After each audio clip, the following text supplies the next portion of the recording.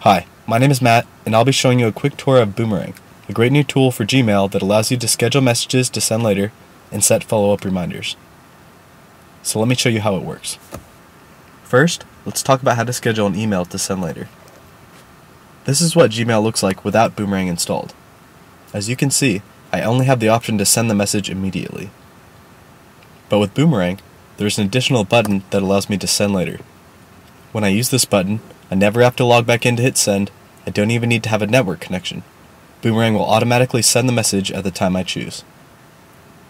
The Send Later menu provides a set of common send times, like tomorrow morning or in a week, or lets me specify the exact date and time I want it to be sent. For example, it's now late Friday afternoon and I want to send an important email to a coworker, but I don't want it to get lost in the mess of emails he might receive over the weekend. So instead of sending it now, I'll use Boomerang's Send Later button to schedule the message to be sent at 9 a.m. on Monday morning. To remind myself to check back on an email, all I have to do is open the message and use the Boomerang button. When I boomerang a message, it will be removed from my inbox now and returned to the top, marked as unread, exactly when I want to be reminded. For example, I just received this bill that's due on August 10th.